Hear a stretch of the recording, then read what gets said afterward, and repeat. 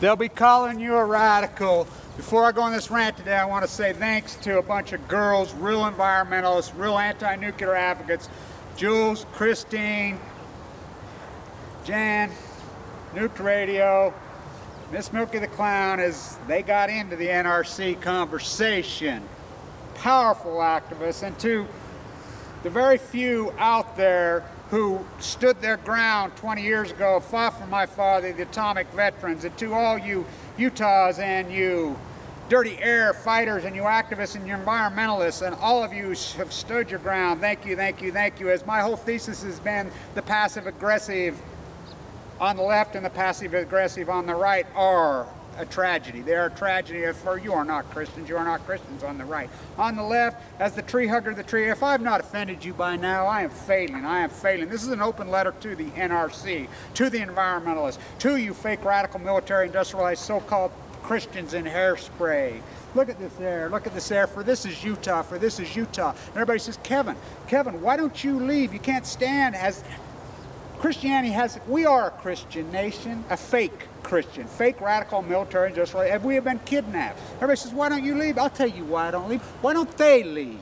And to Carol Gallagher, who wrote American Ground Zero, as this really is, she stood up for my father, and she wrote that as he was nuked to death in a Nevada test site. As I did that video yesterday before I found that study on the Chernobyl workers all getting leukemia, the ones that are still alive. To you fake, phony radicals, why don't you leave? I'll tell you what, because I was here first. My family was here first. This is our place. This is our, not yours. You passive-aggressive, and to the NRC. This is an open letter to the NRC. Miss McFarland, as Jacko, the NRC, we are not against you, we are with you. You're our only hope with the NRC, as you are not the IEA, as they are the cheerleaders 1%. As Blue Castle, as the water quality lawsuits have been filed, as he was put in place, I know this factually. I'm very close friends with the former state water engineer, and he told me right to my face, Kevin, we know this, we know this. This job was handed by Herbert in a handshake, as he got the job on the contingency that he would approve the water. As you people here in Utah call yourselves Christians, you're no Christians. You are no Christians. You are usury. Usury. Utah, that beautiful, incredible word, Utah.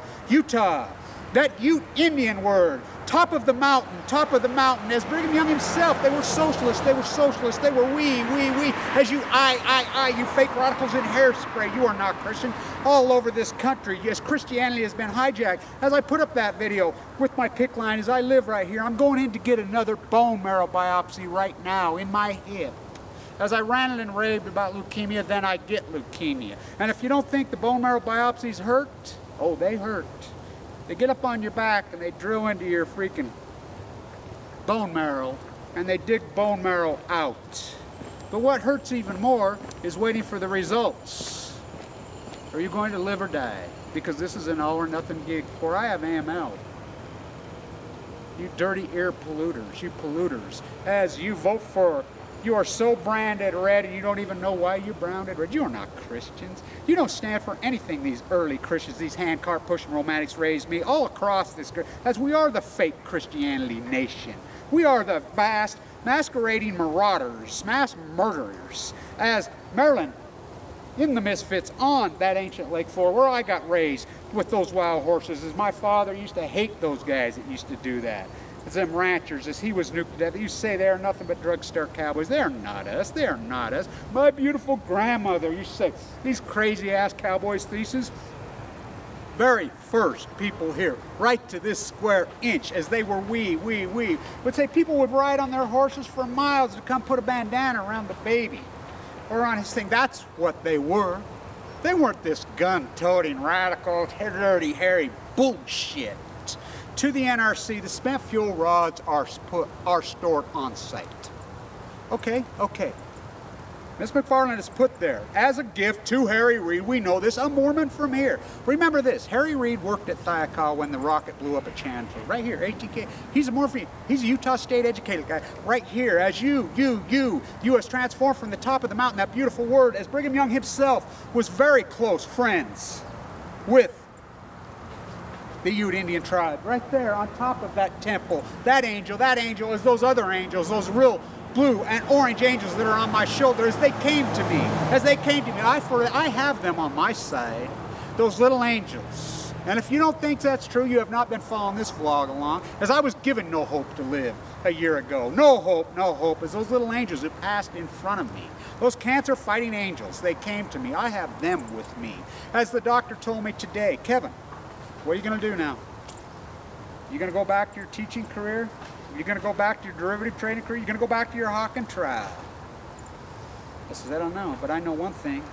I have to stand up and fight for those angels who passed. That little 5-year-old angel who passed. As those angels were sent to me by these beautiful handcart pushing romantics. And if you don't believe that, watch those sandhill cranes fly right to me. Watch that sandpiper come to me and leave her egg. The little bird at the jetty.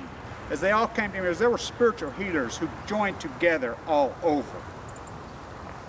I stood in that window right between two bricks. And last winter, they announced that Ian Anderson was coming to Bravino Hall to do his second beautiful symphony. He was going to do his #2. I marked that on my calendar, and I thought every day looking out that window, will I be alive to go? Will I be alive to go? Well, I was alive to go. By miracles, as they organized in February, and the spiritual healers, there were seances done for me in the beaches of Malaysia, in Japan, in Oregon, in Washington, in Brazil, all over the world. They said, stand by that window, as they called it. Kevin Blanch, the strongest nuclear advocate on earth, is what they named it. They sent me money, they sent me vibes, they sent me love, and they healed me. And they healed me. And I overcame, and I am alive for now. As I have overcome the odds for now, as we are Spartacans, we are David versus Goliath, and it has to be that way, it has to be that way. As the early Mormons completely forgot about their Mormon socialistic roots, as they are usury, the conception of the anti-Christian idealism. If you don't believe me, walk into a courtroom on Tuesdays in Ogden, Utah, or right here, as they have their kangaroo small claim court, and the same people are lined up, about 15 of them deep. About 15 of them deep. Boom, default judgment. Boom, default judgment. As usury, 400% interest rate, buy here, pay here. It's the same group of people, the banks. Weber State Parking, one of them. They line up and as they are usury, and their hairspray fake mask murdering, as in that desert. She sits in that truck, Marilyn, in the Misfits in that scene. And he's crying, I'm an alcoholic, I'm an alcoholic. Why? Because when I dropped those bombs, how many butchers did I kill? How many school teachers did I kill? How many children did I kill? For I am a coward. You are cowards. As you are cowards, as you advocate completely asymmetric, as when I was a boy and I was raised right here, as Breathless in Zion is making an incredible documentary, and they've been talking to me and saying, hey, Kevin, we want to use that video from the window coming down, looking at you as you're looking out over the temple. And I said, go ahead, but I understand, as I am too radical, because I tell the truth. People don't want to hear the truth. As my PhD post-ignorance proved it with this camera, as I wrote my post-ignorance PhD in 2010, left it in rough form, like me, in rough form, out of the frame, like me as an artist, in rough form. I said, first question, 2,000 people, what is your opinion of Congress? Including professors, including college, blah, blah, blah, we hate them, 2,000 for 2,000. Second question, who's your congressman? As they have no idea, they are branded red, and they check the elephant. Rob Bishop, who said, right in that documentary, as you can watch it, he says, I will not sacrifice industry for clean air. As your children die, as your children suffer from asthma, as every single one of you suffer hardcore from cancer deaths, every person in Utah got these crazy, crazy, incredible, rare forms of cancer stories. All of us, but you vote for the people who want to do this. More of it. For it is not God's will. It is not God's will. To say that it is God's will would say that men are not responsible for their actions. Men are responsible for action. And Herbie and his handshake as he tries to pull Blue Castle. I says, why not just put up a statue of Ted Bundy on I-15 as they pollute our waters and our streams, as they freak a pollute, because our EPA, they were here for one reason. Because 40 other 9 states will not let them in. And you call yourselves Christian, for you are not Christians. To the NRC, as you store those spent fuel rods, as she writes her book, says there's an ancient river under Yucca Mountain. As Yucca Mountain has sucked up all that money as a gift of block, Yucca Mountain out of Nevada. There's an ancient river, all right. It's called the jet stream. Fugos. It is we, as the early Mormons were we. My ancestors were we. They were socialists. Oh yes, oh yes. You are so indoctrinated and so ignorant. Ignorance is an epidemic that has flowed over like this smoggy air that we breathe. We need to make the decision, NRC. No more. 40 years you promised us. You promised us the nuclear industrialized age. 1970, you promised us. You promised us that you had a plan. You lied to us. The spent fuel rods are still sitting on site. We are a ticking time bomb. An F3, F4, F5, another Sandy comes through, one, you're going to make this whole country uninhabitable. And if you think that's freaking fairy tale land, you are dreaming. You are dreaming. How much spent fuel? Oh, they say, oh, we could just remix it. Oh yeah, that's what we do for nuclear bombs. We moxie it, we freaking empower it, we whatever. You still store it. It just lays there in pools. Okay, so here's my plan, NRC, Miss McFarland. You say no, Young? Well, let's have a vote. That's what your job is, right there, your group. You stand in front of your group, and we're going to make the decision, one of the two. We either shoot it into space, as Harry Reid was working at Thiokol when that rocket blew up, or we put it into Yucca Mountain. No more debate, no more. It's one of those decisions, because this kicking the can, as Harry, oh, just keep it on site, is bullshit. So you raise of hands. How many people say put it in Yucca Mountain? How many people say shoot it into space? Just by raising hands in your little group, your little NRC group. Majority wins, and we do either one. I agree with either one, but we have to do one of the two. We have to now. How can you continue to build as you're freaking getting ready, trying to backdoor a permit for Blue Castle so they can sell it the easiest way, the crowning jewel to become a billionaire in this country? As you passive-aggressive so-called Christians, for you are not Christians all over this country. This is the faker. You are not. Read into purity of Christianity. What is Christianity based off? The story of Jesus Christ. He threw the moneylenders out of the temple, that radical. Now, he'd be viewed as some raven lunatic liberal in today's world. Where have you come across with this hairspray? Who are you? Who are you? As ignorance is an epidemic, you sure are not Christians. You are sure not the early Mormons that settled this land. Right here, look at this place. They were stewards of Mother Earth. They loved Mother Earth. Not you. You don't care.